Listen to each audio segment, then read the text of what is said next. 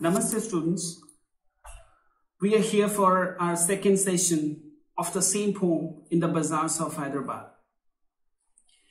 In our first session, we have talked about the life of the poet, her connection with the poem, the contextualization of the then Hyderabad and present Hyderabad, the geographic condition of India.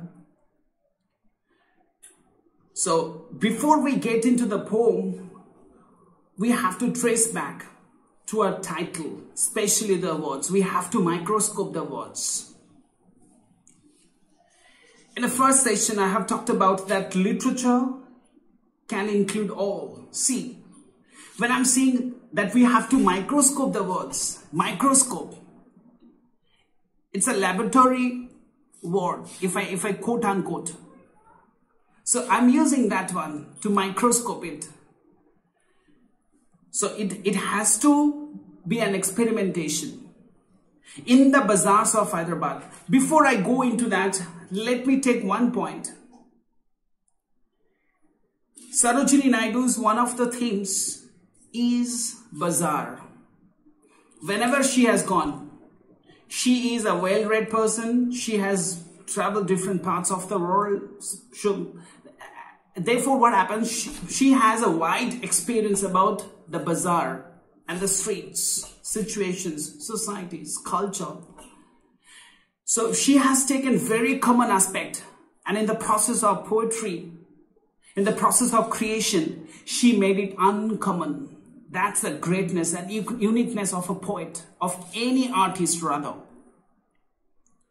Very common, it becomes uncommon after the process. That's art. Sade Gama Pa, you have the same tune. But when you are weaving with these tunes and you make a song, that becomes a perfection. A perfect creation of art. That's the signature style of an art. That is what she does. Here also in the Bazaars of Hyderabad, it's a very common picture. Very common picture. If you go outside, every day you see that picture. But we cannot compose such a poem like this. That's a greatness. Somehow poets are different from common human beings. Difference in the sense, from the perspective of creation. They have the talent, inner strength to transfer things into something novel, something genuine, something unique. And that can transform the character of the readers. This is called ecstasy. These are the different theories I will tell later on if I get any chance. So, whenever we'll complete the poem, it would be a task, especially the readers I'm talking about, to have a concrete judgment whether she is successful to do it or not. It's not a mathematical calculation that with numerals you will get a calculation, a definite term to ultimate or to get a calculation that whether she has done it successfully or not. That's not her intention, but as a reader feeling wise or emotion wise, we have to judge it. In the Bazaars of Hyderabad, in the bazaar, that preposition in, it talks about she is in the market or in the bazaar. So being in the market, she has given a pictorial description.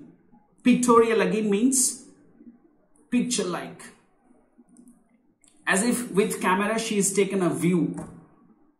Her poem becomes a camera with which she is taking a panoramic view of the bazaar. Today's technical term. This is called camera term. Panoramic view. So she is in the bazaar. Ultimately, you can understand that writing a poem, writing a novel, sometimes it is not a table work. You have to go in the field. It's a field work rather. So field work gets transferred in the table. So a poem is also a meticulous task. That is what the poet is exemplifying here. In the Bazaars of Hyderabad. Now I will focus on the word bazaar. It's an English term. Bazaar, if you translate into Bangla, then it's going to be heart or mela. Mela sometimes, because if you go to rural villages, interior parts of the country, so there is no concept like bazaar. One day in a week, that's going to be Sunday, sometimes it's Saturday, there will be a hut Bangla Hut, where people will come with their own products. They will sit, especially in the afternoon, they will sell it and they will go back. That's Hut. There is a famous poem by Rabindranath Tagore. The name of the poem is Hut. If you have not read it, please go through. So Hut is very important. Bazaar is very important. And when Sarojini Naidu has written this poem in the year 1912, you have to understand that it's not bazaar, it's not today's market. So there was no specialization what we have today. Today we have different markets made for different items. This is for jewelry, this is for dress, this is for utensils, this is for shirts. So we have so much specialization. But that was not available during that point of time. So it was a designated place where all people will come with their poshora. If I take any help of a Bangla word, with their poshora, and they will sell it. They will show it. They will display under sunlight. There was no artificial light. There is no artificial construction. They will sit in the open nature and they will show their products. Customers will come and they will try to charm by their products, by their handworks, rather handiwork. So it's handwork and at the same time it's handiwork because it's very handy. And customers will, that's the nature of Hut, bazaar. But right now we call it bazaar or market. And this life is all about a bazaar where all people have come to a place. This is the globe, this is the universe. And everywhere, every phase, there is a transaction. Transaction is going on. You are giving something and you are taking something. You are giving money and you are getting the thing, or you are getting the particular element that you are trying to buy or purchase. So everywhere there is transaction. Transaction is in relationship also. Today you are very small, therefore your parents are taking care of the children, but ultimately the table gets turned. There is a shift of relationship and responsibility. When your parents grow old, you become mature, you become an established member of the family, you have to take care of those aged parents. Shift of responsibility. Again, transaction. It's a transaction of emotion, it's a transaction of relationship. Marriage, again, it's a transaction of emotions. That you come, you do these tasks, I'm keeping you this and that, to microscope these things. So life is all about transaction. So bazaar is a place where you can see the vibrant transaction of life. Vibrant transaction of life. Where it's very much clear, vivid, very much transparent. So from that perspective, with that intonation, we have to try to read the poem. And it's a conversational poem. Conversation in the sense as if the poet, she has gone in the market and she is asking questions to the shopkeepers and different types of shopkeepers. So it's going to be a conversation. They are answering. The poet is asking a question. So much easy and easefully she has written this poem. But ultimately at the last stanza, we get the effect of a poem. We will check it. So in the Bazaars of Hyderabad, I have told that, okay, this is one element in Rabindranath Tagore. He has talked about heart. In different songs also we talk about Mela and heart. Mela is a place of, it's rather a united place. There is no hierarchy. What's the meaning of hierarchy? Hierarchy means steps. Poor people, then middle, and then it's going to be rich people. So it's going to be hierarchy, a ladder. So in Mela or in Heart, in the bazaar, there is no hierarchy. People irrespective of caste, creed, religion, age, they come, they see, they observe, they transact, they deal, they bargain, and ultimately they get the things and go back, and again another transaction begins. Because if you take the vegetables from the market, you go and you just transfer it to the cook or whoever cooks. And again, she cooks that vegetable, you eat, and that way the transaction goes on in life.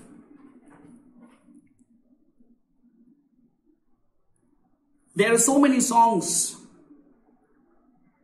Duniyar hate eshe kena bechar ki dam diye ki dan pelam. Again, I'm repeating. Duniyar hate eshe kena bechar ki dam diye ki dan pelam. লাল নীল সবুজের মেলা বসেছে তোমার ভুবনে ফুলের মেলায় আমি কাঁদি সাহারায়. Here in this particular line, here it's a song, famous song. তোমার ভুবনে ফুলের মেলায়. Fool here talks about your success, your glory, easiness of life. But somebody is crying. There is a phrase, Karo Poshmash, Karo Shorbonash. Similarly, this is all about. So, from that perspective, we have to go through. There are 5 stanzas. There are 5 stanzas.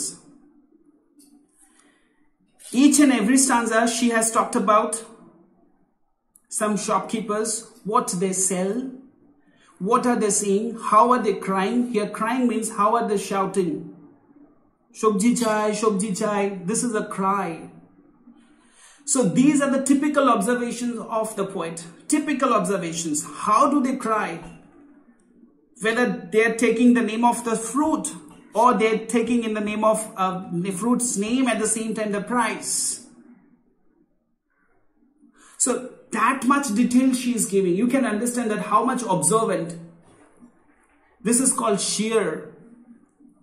She takes huge interest that each and every step she looks and she magnifies, and definitely the poem becomes a perfect piece of art. Every time I'm just repeating this because until and unless you become an observant, sheer observer, definitely it's not going to be a perfect piece of art.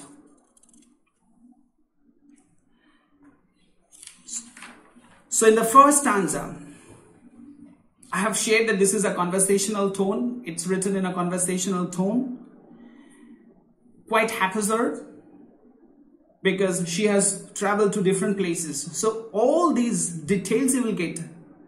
It's not metrically designed. It's not fully organized. It happens like this.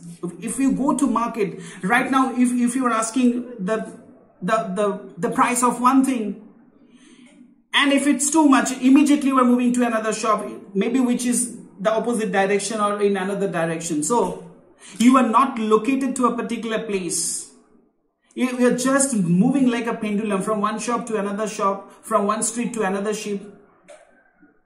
That's the thing. And therefore the poem is also designed in the same fashion. So you have to bear the language. With which language she has given that, the flavor of a bazaar. Language is also very important. The moment you are talking to a shopkeeper, maybe that shopkeeper is not so educated. That shopkeeper doesn't know anything about esoteric language or the language system. It's going to be very commonplace language, day-to-day language. And definitely she has brought in that language system to keep the flavor of a bazaar. And I have already shared, bazaar is a place, rather a united place where people from all different sectors, they come and they do their task, they take the service, they give their price and they go back. So that's the quality of a bazaar. It's a very vibrant place. It's a fresh place. In the morning when it's really fresh and vegetables, all things are fresh, it can circulate an air of freshness. And the hue and cry in the bazaar, the hue and cry, the conversation, people's activity, these are really charming.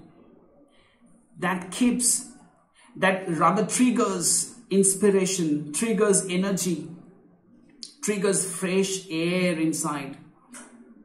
So this is the positive aspect of bazaar. We are looking bazaar from that perspective. And whatever intonations, whatever points I have already shared with you, with these intonations, we have to keep those points in our mind so that we can refer to those points or illustrations while we read the poem. This is not the summary. The first, she has talked about different merchants. Next, she has come to the vendors. Next, she has gone to the goldsmith. You can understand when you talk about merchants and when you talk about vendor, there is a difference. A merchant is a bit stabilized. A vendor is not so stabilized. Still flickering. Not so much established. Not so much settled. Next, he goes to the goldsmith. Jewelry shop. You can understand again there is a shift.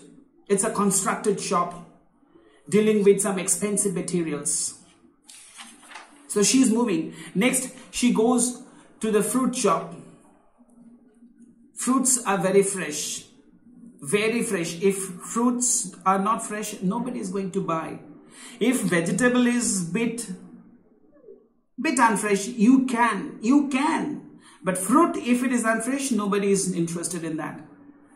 Not only that, he goes to the cultural aspect of the bazaar, those instruments, the shops of instruments where somebody is playing sitar, sarangi. These are not original instruments. When I will teach the poem, when I will deal the poem, I will deal those things categorically. And next, she twisted the poem entirely with the help of women and what they are doing with the flowers, the petals.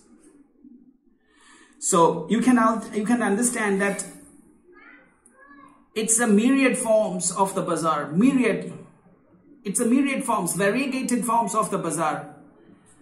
Not only she's stuck at one place, rather she has given the panoramic view of the bazaar, and she has visited to different shops. She has talked to the shopkeeper, and whatever she has felt about the bazaar, she has written down with this poem. So if you read the poem, it's going to be the quintessential idea about the bazaar of Hyderabad and the vibration of a bazaar. So what bazaar incites in human beings? What's the quality of a bazaar? So with this intonation, I will end this session. In our next session, we will aim to read out the stanzas with explanations. I hope that you have jotted down all the points, and with that relation, you read the poem so that in our next session, whenever I will take those stanzas, it becomes an easy step to catch my words, to catch my language, to catch my explanations. I understand that the first two introductions are going to be a bit lengthy for you, but this is the perspective, or this is the experience of an experienced person that makes a simple piece uncommon and unique. With that expectation, today I will finish my class. Thank you very much. We'll see you in our next session when I will deal with the stanzas. Thank you very much.